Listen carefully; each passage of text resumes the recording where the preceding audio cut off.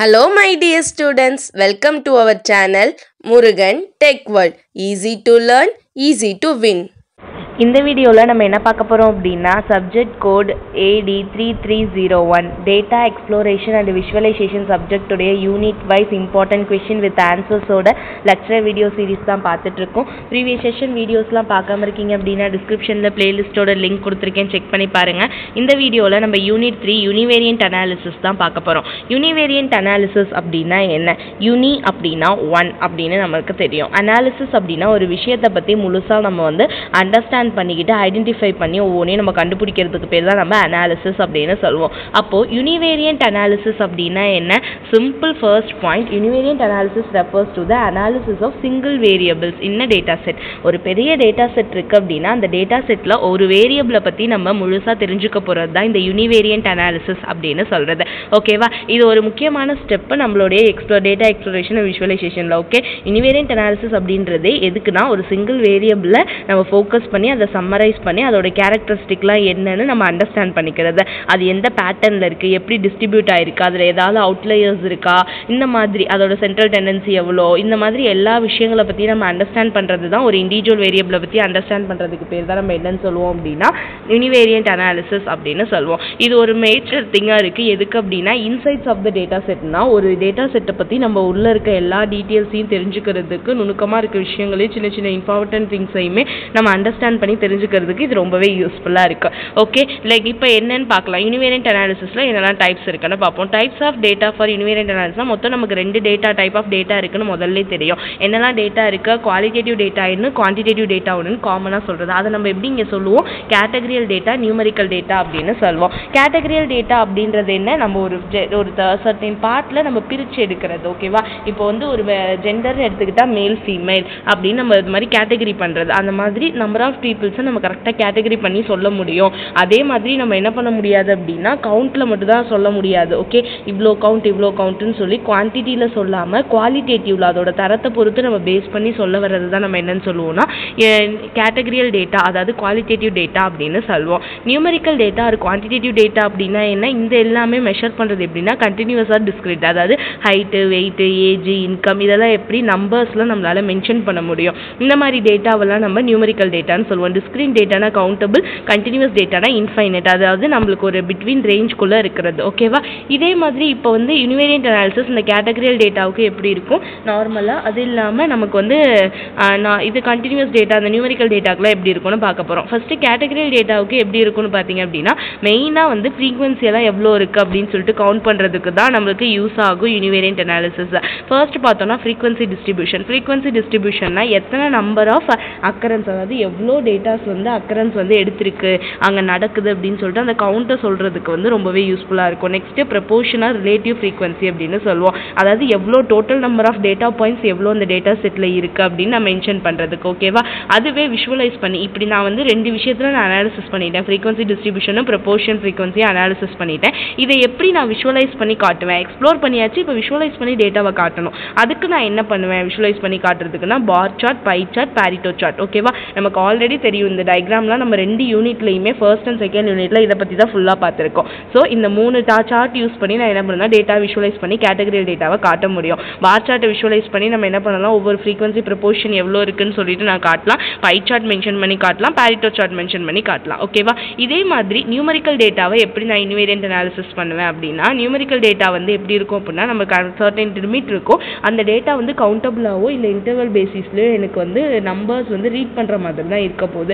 அப்போ எனக்கு எடுக்கிறது ஈஸி தானே. அப்போ நான் என்ன பண்ணலாம் அப்படின்னா மெஷர்ஸ் ஆஃப் சென்ட்ரல் டெண்டன்சி. முதல்ல சென்ட்ரல் டெண்டன்சி அப்படின்னா ஒரு சென்ட்ரல் வேல்யூவை பேஸ் பண்ணி எப்படியெல்லாம் நான் மெஷர் பண்ணுவேன் அப்படின்னா நார்மலாக உங்களுக்கு மேக்ஸில் தெரிஞ்சது தான் மீன், மீடியன், மோட். ஓகேவா? மீன்னா என்ன பண்ணுவோம்? எல்லா டேட்டா பாயிண்ட்ஸையும் ஆட் பண்ணி டோட்டல் நம்பர் ஆஃப் பாயிண்ட்ஸால் டிவைட் பண்ணி கண்டுபிடிப்போம். மீடியன்னா என்ன பண்ணுவோம்? நம்மளுக்கு மிடில் வேல்யூ எதுவோ அதை பேஸ் பண்ணி 2 பார்ட்டாக பிடிச்சு அதுக்குள்ளே நம்ம வேல்யூஸை ஸ்ப்ளிட் பண்ணி கண்டுபிடிப்போம். மோடுனா இருக்கிறதுலே ஃப்ரீக்வெண்ட்டாக எந்த வேல்யூ திரும்ப திரும்ப வந்திருக்குன்னு அதை கண்டுபிடிச்சி வைக்கிறது. So mean median mode use பண்ணி என்ன பண்ணலாம்னா சென்ட்ரல் டெண்டன்சி வந்து கண்டுபிடிக்கலாம். அடுத்து measures of spread and dispersion. Measures of spread and dispersion அப்படின்னா எவ்வளோ டேட்டா வந்து ஒரு ரேஞ்ச்லேருந்து அவுட் ஆஃப் ரேஞ்சுக்கும் டிஸ்போஸ் ஆயிருக்கு அப்படின்னு நான் பார்க்கறது தான் ஸ்ப்ரெட் அண்ட் டிஸ்பர்ஷன் அப்படின்னு சொல்கிறது. ஓகேவா? ரேஞ்சு, வேரியன்ஸு, ஸ்டாண்டர்ட் டீவியேஷன் அது மாதிரி பேஸ் பண்ணி கண்டுபிடிப்போம். ரேஞ்சுனா மேக்ஸிமம் வேல்யூலேருந்து மினிமம் வேல்யூவை மைனஸ் பண்ணி எவ்வளோ டேட்டா வந்து போயிருக்கு அப்படின்னு சொல்லிட்டு டிஸ்போஸ் ஆயிருக்குன்னு கண்டுபிடிக்கலாம். வேரியன்ஸ் வந்து ஸ்கொயர், அதாவது எவ்வளோ ஆவரேஜ் வந்து நமக்கு average square deviation of the மீன், நம்ம மீன் கண்டுபிடிச்சி அந்த மீனை வந்து ஸ்கொயர் டீவியேஷன் பண்ணோன்னா கிடைக்கிற வேல்யூவை நம்ம வேரியன்ஸ் அப்படின்னு சொல்லுவோம். ஓகேவா? நமக்கு நார்மலாகவே இந்த ஃபார்முலா வந்து நோட் பண்ணி வச்சுக்கோங்க. நமக்கு தெரியும் sigma square equal to X minus mu, இந்த மாதிரி mu square divided by whole square divided by என். ஓகேவா? இது டோட்டல் நம்பர் ஆஃப் வேல்யூ, கொடுத்துருக்க data set value, mu value. Okay, the whole square. இதுதான் வந்து எதுக்கு அப்படின்னா வேரியன்ஸ்க்கான formula. The average of the squared difference from the மீன் அப்படின்னு சொல்லுவோம். அடுத்து ஸ்டாண்டர்ட் டிவியேஷன். ஸ்டாண்டர்ட் டிவியேஷன் கிடைக்கணும் அப்படின்னா நம்ம முதல்ல வேரியன்ஸ் கண்டுபிடிச்சிருக்கணும். வேரியன்ஸை நமக்கு அது கண்டுபிடிச்சிருக்க வேரியன்ஸை வந்து ரூட் எடுக்கிறதுக்கு பேர் தான் நம்ம என்னன்னு சொல்லுவோம்னா ஸ்டாண்டர்ட் டிவியேஷன் அப்படின்னு சொல்லுவோம். ஓகேங்களா? இது வந்து மெஷர்ட் ஆஃப் ஸ்ப்ரெட் அண்ட் டிஸ்பர்ஷனுக்கு. இதில் இன்னொரு டெக்னிக்னா இன்டர் குவாரட்டைல் ரேஞ்ச். குவார்டைல் அப்படின்னாலே நமக்கு என்னன்னு தெரியும், கால் பங்கு தான் நம்ம குவார்ட்டர் அப்படின்னு சொல்லுவோம். ஓகேவா? இந்த இன்டர் குவாரட்டைல் ரேஞ்ச் அப்படின்றது நம்மளுக்கு குவார்ட்ல இருந்து தேர்ட் குவார்ட் வரையும் இருக்க டிஃபரன்ஸ் வேல்யூவை கண்டுபிடிக்கிறது. அதாவது கால்ல இருந்து முக்கால் வரையும். ஓகேவா? அரைன்றது செகண்ட் குவார்ட்டல், தேர்ட் குவார்ட்டல்ன்றது முக்கால் பங்கு இருக்கிறது. ஓகேவா? அது வரையும் எனக்கு என்ன ரேஞ்ச் இருக்குது நான் கண்டுபிடிக்கிறது. அதான் இங்கே நம்ம மென்ஷன் பண்ணியிருக்கோம். த range between the 25th percentile and the 75th percentile, அதாவது Q1 Q3 அப்படின்னு மிடில் ஆஃப் அந்த 50% இருக்க டேட்டாவில் எவ்வளோ அவுட்லயர்ஸ் இருக்குன்னு நான் கண்டுபிடிக்கிறதுக்காக யூஸ் பண்ணுறது தான் நான் என்னன்னு சொல்வேன் அப்படின்னா இன்டர் குவாரட்டைல் ரேஞ்ச் IQR அப்படின்னு சொல்லுவோம். நெக்ஸ்ட் இம்பார்ட்டன்ட் திங் என்னென்னா ஸ்கியூனஸ் அண்டு குர்டோசிஸ் அப்படின்வோம். ஸ்கியூனஸ் அப்படின்னா என்ன? ஒன்றுமே இல்லை, அசிமெட்ரி டேட்டா டிஸ்ட்ரிபியூஷன். அதாவது நம்ம டேட்டா ஒன்று இருக்குது அப்படின்னா அதை ரெண்டாக வந்து பார்ட் போட்டு பிரிக்கிறது. அது எப்படி பிரிப்போம் ஸ்கியூனஸ்ல? Just simple thing. இப்போ நம்ம கிட்ட ஒரு டேட்டா இருக்குன்னா நான் இந்த மாதிரி வந்து இருக்கிற டேட்டாவை நான் என்ன பண்ணிடுறேன்னா ஸ்ப்ளிட் பண்ணிடுறேன். ஓகேங்களா? ஸ்ப்ளிட் பண்ணிட்டேன்னா என்ன ஆகும்? லெஃப்ட் சைடு ஒன்று இருக்கும். ஓகேவா? லெஃப்ட் சைடு ஒரு ரேஞ்ச் இருக்கும், லெஃப்ட்ல ரைட் சைடு ஒரு ரேஞ்ச் இருக்கும். ஓகேவா? பாசிட்டிவ் ஸ்கியூ அப்படின்னா ரைட் சைடில் எந்த அளவுக்கு டெய்ல் வந்து லாங்காக போயிருக்கோ இதுக்கு பேர் நான் பாசிட்டிவ் ஸ்கியூ அப்படின்னு சொல்வேன். ஓகேவா? அதுவே லெஃப்ட் சைடு எந்த அளவுக்கு நேரே போயிருக்கோ இதை நம்ம நெகட்டிவ் ஸ்கியூன்னு சொல்லுவோம். நார்மலாகவே நமக்கு தெரியும் ரைட் சைடில் இருக்கிறதுலாம் 0 1 2 3 ஸோ பாசிட்டிவாக போகும். இந்த சைடு -1 -1 -2 -3 நெகட்டிவில் போகும். ஸோ பாசிட்டிவ் நெகட்டிவ்னு வரப்போ இந்த சைடு ரைட் சைடு இருக்கிறது பாசிட்டிவ் ஸ்கியூ, லெஃப்ட் சைடு இருக்கிறது நெகட்டிவ் ஸ்கியூ. ஓகேவா? ஸோ ஸ்கியூவில் எப்படி வரும்னு கேட்டிங்க அப்படின்னா அதுக்கு பேர் டிஸ்கிரிப்ட் த அசிமெட்ரி ஆஃப் டிஸ்ட்ரிபியூஷன். ஒரு டிஸ்ட்ரிபியூஷனை எப்படி பிரித்து காட்டலான்றதை அங்கே பிடிப்பாங்க.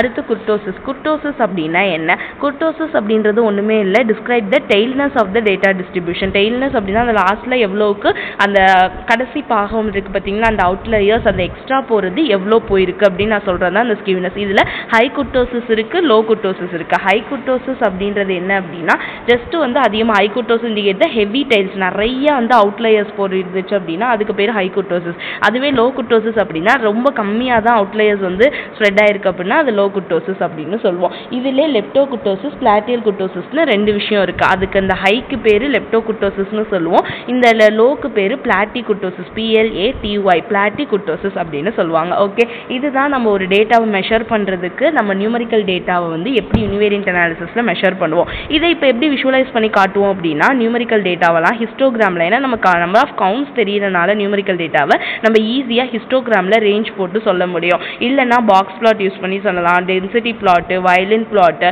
ஓகேங்களா, இல்லை cumulative distribution function CDF use பண்ணி என்னால் மென்ஷன் பண்ண முடியும். இந்த மாதிரி டிஃப்ரெண்ட் டைப்பில் நான் என்ன பண்ணலாம் அப்படின்னா டேட்டாஸை மென்ஷன் பண்ணி சொல்வேன். ஓகே, இப்போ இந்த மாதிரி யூனிவேரியன்ட் அனாலிசிஸில் நிறைய அவுட்லயர்ஸ் வந்துருச்சுன்னு சொல்கிறேன். இந்த அவுட்லயர்ஸ்லாம் எப்படி ஹேண்டில் பண்ணலாம்? ஓகேவா? அவுட்லயர்ஸ் ஆர் அனாமலிஸ்னா அன்வான்ட் டேட்டாஸ் நம்மளுக்கு வந்து ஸ்ப்ரெட் ஆகி டிஸ்பர்ஷன் ஆகிருக்கிறது, அதெல்லாம் நான் எப்படி ஹேண்டில் பண்ணலாம் அப்படின்னா பாக்ஸ் பிளாட் யூஸ் பண்ணி நான் ஹேண்டில் பண்ணலாம். ஓகேங்களா? இல்லை இசட் ஸ்கோர் டெக்னிக் நமக்கு நார்மலாக மேக்ஸில் தெரிஞ்ச டெக்னிக் தான். இங்கே வந்து நமக்கு மெஷின் லேர்னிங் இது எல்லாத்துலேயுமே நம்ம பார்க்கக்கூடிய ஒரு இம்பார்ட்டண்டான டெக்னிக் இசட் ஸ்கோர்னால் நார்மலைசேஷன். ஒரு டேட்டாவை நான் கண்ட்ரோல் பண்ணி நான் என்ன பண்ணுவேன்னா ஸ்டாண்டர்டைஸ் பண்ணி கொண்டு வரது. பண்ணுறது. அதுக்கான ஃபார்முலா z ஸ்கொயரில் சொன்னோம்னா z equal to X minus mu divided pi sigma அப்படின்னு சொல்லுவோம். எக்ஸ்ன்றது ஒரிஜினல் வேல்யூ, ஓகேங்களா. மியூ அப்படின்றது மீன், நம்ம கண்டுபிடிக்கிற மீன் வேல்யூ.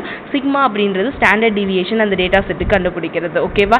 இந்த டெக்னிக் யூஸ் பண்ணி பண்ணலாம். இல்லை ஐக்யூஆர் மெத்தட் அப்படின்னா inter quartile range method use பண்ணி பண்ணலாம். ஓகேவா? இதில் எப்படின்னா ரிமூவிங் அவுட்லயர்ஸை ரிமூவ் பண்ணுறதுக்கு யூஸ் ஆகும். ஒன் ஆஃப் த ஃபார்மில் இருக்கிற அவுட்லயர்ஸை நம்ம கண்டுபிடிச்சி அதை குறைக்கிறதுக்கு யூஸ் ஆன டிரான்ஸ்ஃபர்மேஷன் டெக்னிக் யூஸ் ஆகும். இல்லை வின்சரைசேஷன், ஓகேவா, நம்ம அந்த அவுட்லயர்ஸை எங்கே இருக்குன்றதை அதை வச்சு நம்ம ஒரு இடத்துல தனியாக கொண்டு போகிறதுக்கு யூஸ் ஆகும். இந்த மாதிரி வேரியஸ் டெக்னிக் மூலமாக என்ன பண்ணலாம் அப்படின்னா யூனிவேரியன்ட் அனாலிசிஸை நம்ம அனாலிசிஸ் பண்ணி ரிமூவ் பண்ணலாம், அவுட்லயர்ஸ் எல்லாம் ஹேண்ட்லிங் பண்ணலாம். ஓகேவா? ஸோ யூனிவேரியன்ட் அனாலிசிஸ்ன்றது இவ்வளோதாம்மா நமக்கு.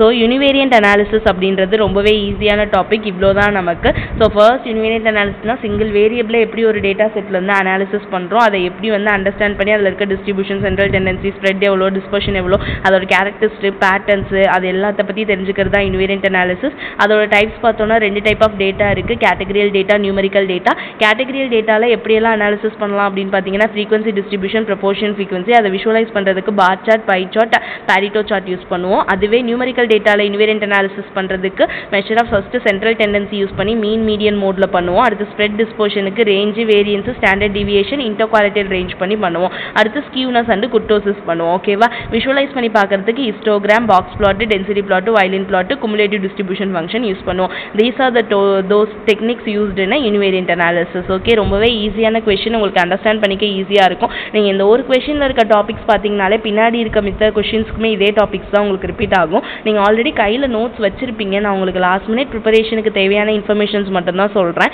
நீங்கள் ஆல்ரெடி படித்ததையுமே கண்டினியூ பண்ணுங்கள். உங்கள் காலேஜில் சொல்லி கொடுத்தது உங்கள் ஸ்டாஃப்ஸு ஜஸ்ட் வந்து அதில் இருக்க பாக்ஸ்லாம் போட்டு இதை மென்ஷன் பண்ண சொல்லுவோம். நீங்கள் அந்த மாதிரி எங்கள் கையில் வச்சிருக்க மெட்டீரியலையும் யூஸ் பண்ணிக்கோங்க. ஓகேவா? ஹின்ஸுக்கு மட்டும் நம்மளுடைய மெட்டீரியலை பார்த்துக்கோங்க. உங்கள் ஃப்ரெண்ட்ஸுக்கும் வீடியோ பிடிச்சிருந்தா ஷேர் பண்ணுங்கள். மறக்காம முருகன் டெக்வல் சேனலை சப்ஸ்கிரைப் பண்ணிக்கோங்க. பக்கத்தில் இருக்க பெல் ஐக்கானையும் கிளிக் பண்ணிக்கோங்க. அப்போ தான் நான் போடுற வீடியோஸ் உடனே நோட்டிஃபிகேஷனாக உங்கள் மொபைலுக்கு வரும். Stay tune. நெக்ஸ்ட் வீடியோவில் நெக்ஸ்ட் டாபிக் பார்க்கலாம். தேங்க்யூ.